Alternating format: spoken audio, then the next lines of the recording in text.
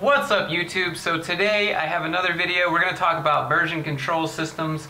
I'm sure if you've looked at any web developer job position, really, it says please be familiar with Git or Subversion or some other VCN version control system.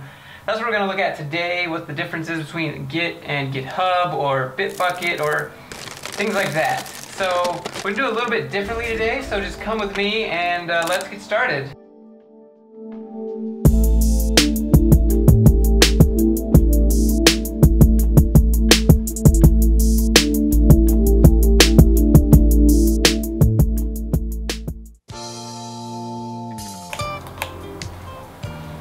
Hey there, welcome to the show. Today we're going to be talking about Git versus GitHub and the difference between the two.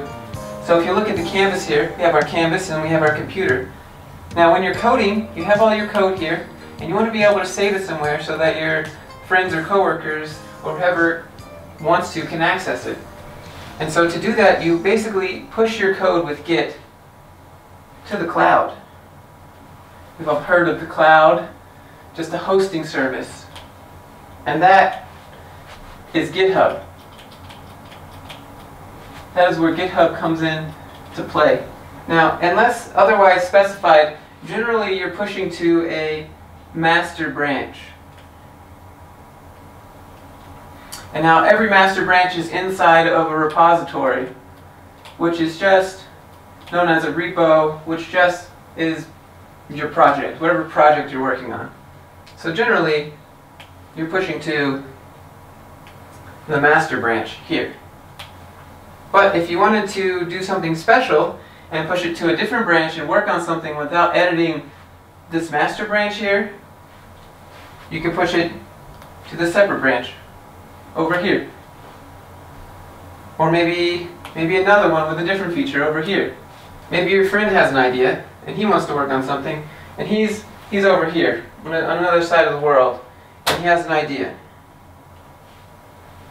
and he makes his own push here to his own branch, and that is exactly what this is called. When you push your code, it's known as a push, and when your friend gets the code down from these branches, it's called a pull.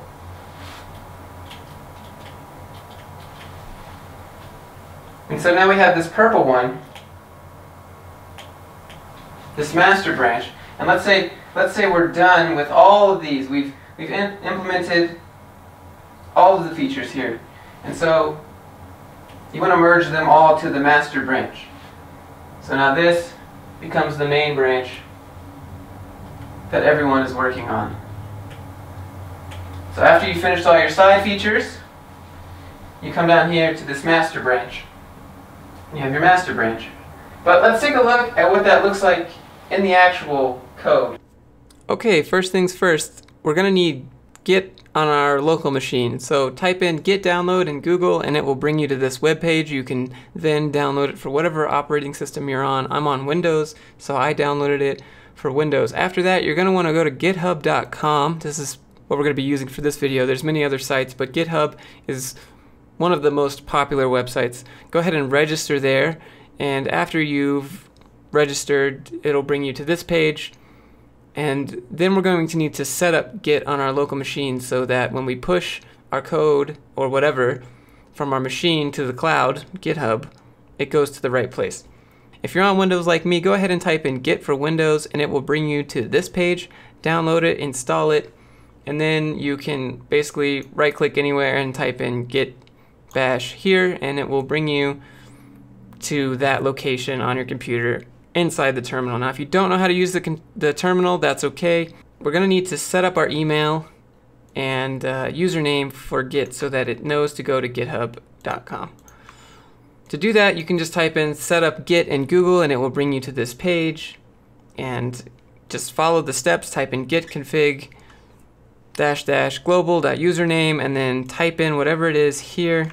So if I type in git config user.name, because I've already done this, it'll just show you what it is, which is me, myself, Joshua Fluke. And then if you type in git config user.email, you have, that's my email there. So after you've set this up, you now have your email. Make sure it's the email that you used to sign up for github.com, so that when you make the new repository, it will know to use this email, which is associated with github.com. So let's go back to our GitHub page and go to your repositories button here, then make a new repository. I'm just going to call it Git repo tutorial. This is a test for the Git push. And then you can make public and private, but if you want to make a private one, you have to pay for github.com. But public is always free, other people can see it. Click the Create Repository button, and it will bring you to this page. And this is how to push your code in the terminal from your local computer to the cloud, GitHub. Now you can see I've already gone ahead and created a file here, a readme.md. Now that's basically just a Word file to tell people how to install your app or leave some notes or anything like that. And I went ahead and typed, this is a test for the tutorial video. And I've saved it in this folder deep in my hard drive somewhere where I make all these videos and save all this stuff. And there it is right there, readme.md.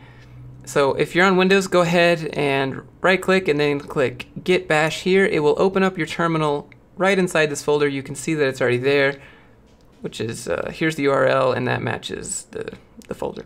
So then you're gonna wanna type in git init, and that will initialize your Git. It will initialize Git in this folder, and you need to do this for every new folder that you make and every new repo. So git init, initialize empty Git repository, then you can type git status, and you can see we have one red file there, which means that it's currently being untracked. It means that it will not be pushed to Git because you haven't added it to be watched. And so to do that, we can type in git add and then type it out the name, or you can type git add dot, and that will add everything in the entire folder. But since we only have one file, I'm just gonna type it out, git add readme.md, and then git status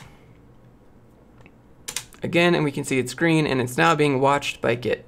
So now we need to commit it. A commit is just like a local save on your machine. If you are in a game or something and you want to save your game real quick, that's what a commit does. It tracks all the changes you've made to the code on your machine. So git commit -m. -m just means message, and then open quotation marks, and you can type in initial commit. This is generally what you type when you first commit on your computer.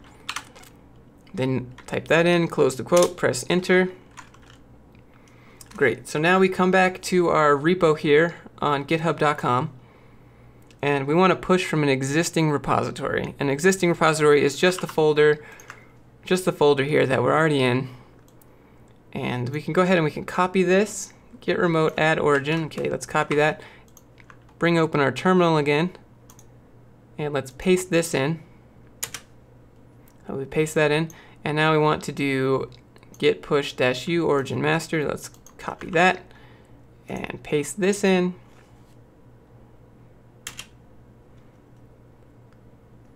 So what we just did was we connected it with this git remote add origin. We connected our local machine that you're sitting at to this internet repository at this specific website under your specific account, under your specific project that you just made on here. We just connected the two.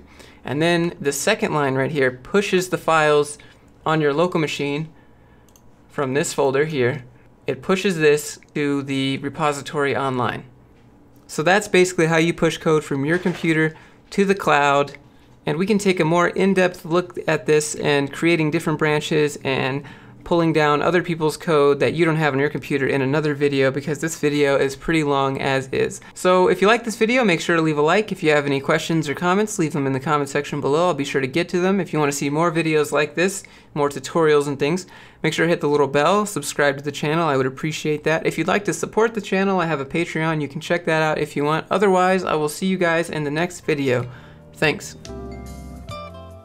Hello, I'm Bob Ross, and I'd like to welcome you to the 29th Joy of Painting series. If this is your first time with us, allow me to extend a personal invitation for you to get your brushes and your paints and paint along with us each show. And if you've been with us before, please allow me to thank you for inviting us back for another series of painting shows. We'll use about a dozen colors of some unorthodox brushes, and each show I'll show you how to put some of nature's masterpieces right here on the canvas.